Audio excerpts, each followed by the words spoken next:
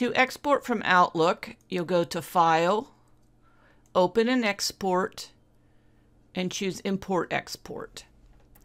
You'll click Export to a file, then click Next.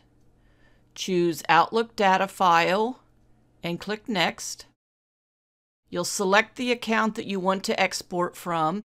In this example, I'm first going to show you how to export an entire mailbox. We're going to choose the IMAP account. Select the top level folder in this account. In newer versions of Outlook is your email address.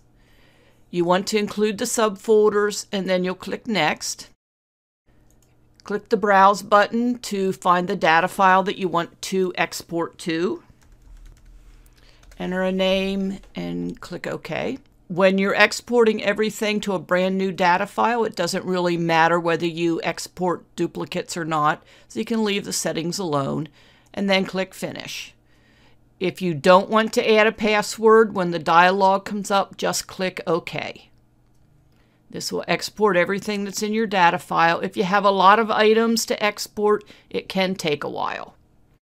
If you wanted to export just a specific folder, you would go to Open and Export, Import and Export, Export to a file, choose Outlook Data File, and then select the folder that you want to export. In this case, we're going to choose just the calendar, and we're not going to include subfolders. Click Next. We want to export this to a different folder, and then click Finish. We don't want to add a password, so we just click OK with an empty password dialog, and that exports the items in the PST file.